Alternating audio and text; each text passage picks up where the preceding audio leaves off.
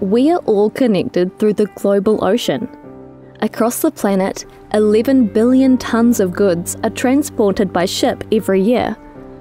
That's up to 90% of all traded goods worldwide that are transported across the seas.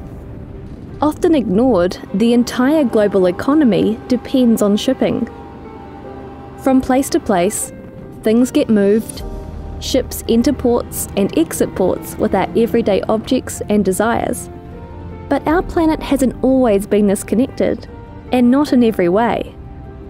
From the poles to the tropics, biodiverse ecosystems that once were isolated one from another are now connected through our shipping network spanning across the planet.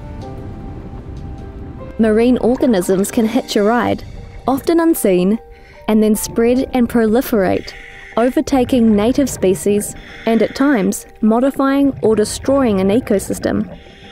This can have dramatic consequences, not only for the marine environment, but also for us. La moindre introduction d'une bestiole quelconque, que ce soit sur des produits de la terre ou sur des produits de la mer, met en péril notre développement, nos productions et naturellement notre économie derrière. Si on arrive à avoir des éponges ou des acidies ou des anémones de mer qui envahissent toutes les filières de nacre, eh ben forcément oui, il va y avoir un réel impact économique sur la filière de la perliculture.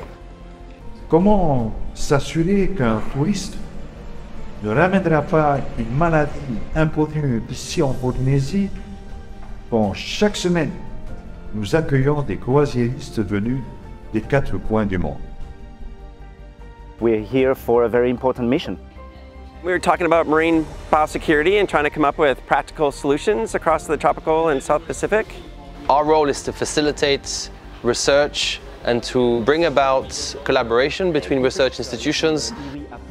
L'océan, nous le partageons tous. On est obligé de prendre des décisions communes pour qu'elles soient efficaces. We need to really be on top of these issues in order to have a safe, healthy and habitable planet for many centuries to come and for future generations.